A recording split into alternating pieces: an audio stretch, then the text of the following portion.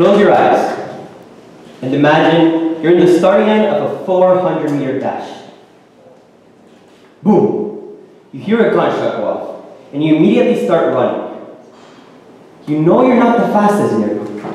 However, you reach the finish line before anyone else does. Weird, right?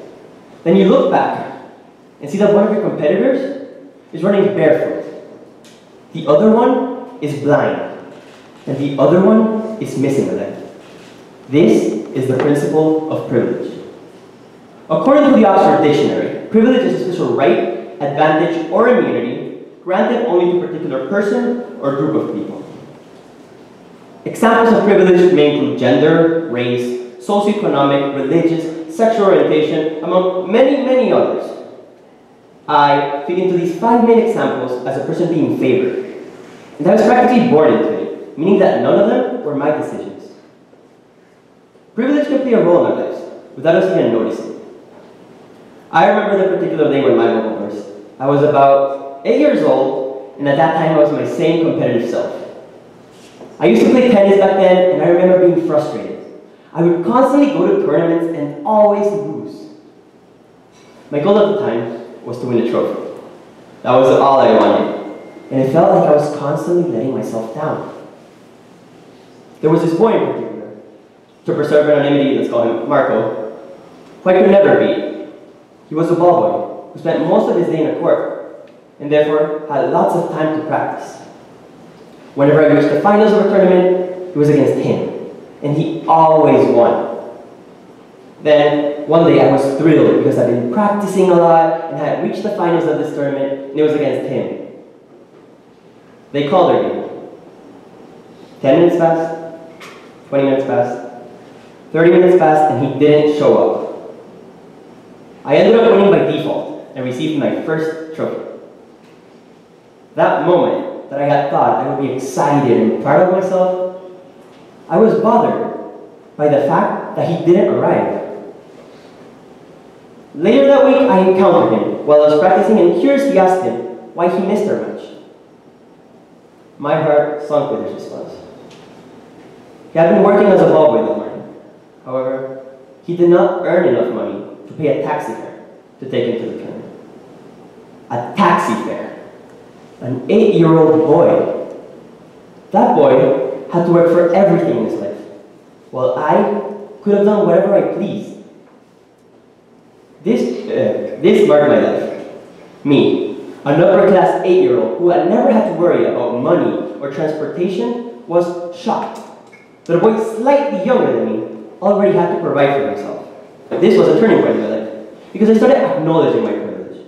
I started noticing how people treated me differently, and how easy things were for me because of the position I was born into, and how there were other people who had to work so hard for the things they had. This is what I like to call the first step to putting our privilege to good use, acknowledging it. This doesn't mean to brag about it or to show it off, but to simply be aware of what you have. Privilege, like everything else in life, comes and goes. One moment you can be at the top of the world, and the next you might be at rock bottom. For example, your family might suffer from a financial crisis from one day to another, and you might have to adjust to a new way of living. Personally, if I found myself in this situation, I would feel powerless, because when I come to think about it, most of my daily activities, like going to school or simply eating lunch, might change. My school could become too expensive, and I might not have the money to eat what I like every day. That's where our dependency on privilege comes to play. If we think back to all the opportunities we've had, are all of them based on merit, or have they been swayed by our own privilege? And if they have been swayed, and we later lose that privilege, what does that mean for us? This is what we have to be conscious about. By a raise of hands, how many people have heard these words or a variation of them? Eat your food, because there's a starving child in Africa. As a child, I didn't really find the relationship between these phrases. But later, as I grew up, I grasped the meaning. It was more than eating our food. It was about using the opportunities we have to create change. You have a school? Learn. You have a voice? Speak up. You have a platform? Stand up for what's right. Because it's always more than a starving African child. It's about the 821 million people who go to sleep hungry every day. The 264 million children who don't have access to education. And the 39,000 girls a day who are forced into child marriage. Once you grasp this like I did, you understand that you should always finish your food. You should always take advantage of your education. And you should always speak up. If not for you, for those people who can't. Because we shouldn't only be appreciative of our privilege, we should act on it, embrace it, and consciously know what it means. Privilege is an unfair advantage that we use without consciously knowing. And we would be fools if we didn't use it. Emphasis in the word use, because there's a thin line between using privilege and abusing it. We should use our privilege to educate ourselves. As Nelson Mandela once said, education is the most powerful weapon which you can use to change the world. Education is critical in this subject, because what we know about privilege will impact what we do with it. Every opportunity that arises should be seized, and any chance that appears should be taken. The main obstacle people face when trying to succeed is justification. Excuses to justify where we fall short are merely a way of complaining. How many times have we blamed our misfortunes on someone else's success? The same principle applies for privilege. You can't say that you don't have it, because you're privileged by having a family, and by being able to read, by having the ability to walk, or by simply being alive. You cannot deny that you have some kind of privilege, the same as you cannot deny that some people might have more or less than you. However, we cannot start playing the blaming game. We cannot blame one specific person or group of people. It's the system. Part of our society is to blame for these injustices, because privilege, despite its connotation, is not always positive. The same way you can use privilege to your advantage, you can also misuse it or not use it at all. I attend one of the best private schools in Nicaragua, and I've heard so many people say, why should I study? Go to school or college if my parents already have enough money to provide for me for the rest of my life. These privileged counterproductive thoughts are what lead to the misusages of privilege. How many artists have lost themselves and their fortunes in drugs and alcohol? How many people have misused their talents in exchange for money? How many people are unaware or simply ignorant to their own privilege? So, what should we do with our free time? Well, one of the best advices I can give you is to educate yourself. Anytime you have some time off, learn about all the privileges you have. Personally, what I did was to join a debate club, in which we acted as heads of different countries, combining our efforts to solve global and regional problems. And many times, we discussed topics like racism, sexism, prejudice, and human rights. What I learned from these debates was that more often than not, governments around the world didn't have the major influence. The public did.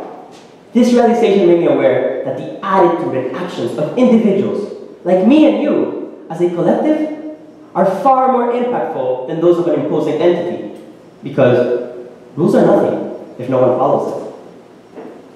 Jean-Jacques Rousseau wrote a book called The Social Contract, where he points out that we all have different capabilities.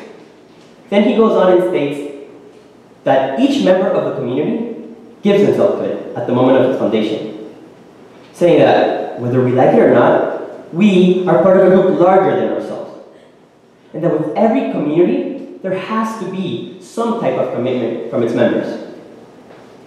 Commitment in our communities should be a way of helping out the people who need it the most. I classify these into two categories: money and time.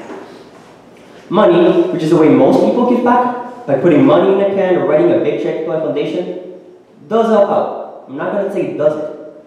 But it's like Tracy Peter says in his book, Mountains Beyond Mountains. The world is full of miserable places. One way of living comfortably is not to think about them. Or when you do, to send money. Meaning that by sending money, we get the satisfaction of helping out by distancing ourselves from the problem. To avoid this, there is the other category, time. Time, which is a less sought after way of giving back, is often the most effective. Activities like volunteering have a greater impact on the community and help the volunteer become aware of problems that would otherwise be overlooked. Now, I'm not saying to stop donating to charity, because to make change, money is essential most of the time. My goal is for you to become aware. So, know where your money is going. Learn about the problem at hand, and maybe find a more personal way of helping out that cause. Because in this ever-expanding world, it is easy to lose focus on why we're helping. And that's what we have to ask ourselves. Are we doing it for the people we're serving, or to feel good about ourselves? And to all the busy people out there with no time to spare, what are you prioritizing? Your comfort? Now, we all have different outlooks on life. The way I see it is as an opportunity to make things better than they were handed to us by our ancestors. And the only way I see that happening is if we take some time off from thinking about ourselves and use that time for the common well-being. I'll give you an example. I am a very busy person who enjoys being occupied, and therefore it is not always easy to find time to give back. After some searching, I found a remedy. There is such a thing called service learning, where students learn through service. Last year, my human geography class took a field trip to Fabreto, an organization that helps distribute food to those people who cannot provide it for themselves, while learning about food insecurity inside the classroom. Also, in my Catholic formation class, we went to mission to rural parts of Nicaragua in order to reach people who would normally be unreachable. Because of these innovative ways of learning, occupied students such as me were able to experience service while also learning about theoretical content that would otherwise be distant. That is why I encourage teachers to engage students in these innovative ways of learning to help them serve our community, and students to advocate for their community and take the initiative to serve others, which would be the final step to using our privilege for a purpose that benefited those who lack the opportunities to thrive alone. There are 4 steps to using our privilege and putting it to good use. First, acknowledge your privilege. Let yourself know that and be modest about it. Second, appreciate it and never take it for granted. Learn to use it, but don't depend on it. Third, take advantage of it and educate yourself. Learn to use it, but don't abuse it. And most importantly, prioritize and serve others by letting them have the same opportunities you've had. You win the race. But after realizing the unfairness of it, you begin to acknowledge your privilege. But you go visit the 3 other people you raced with. And to the barefoot one, you give him new shoes. To the blind one, you help her run in a straight line. And to the one missing a leg, you help him build a prosthetic limb to run with. And the next time you race, it will be a fair race, in which you might not win. But as American boxer Mark Murrow said, life is not about winning the race. Life is about finishing that race and how many people we can help finish this race. Thank you.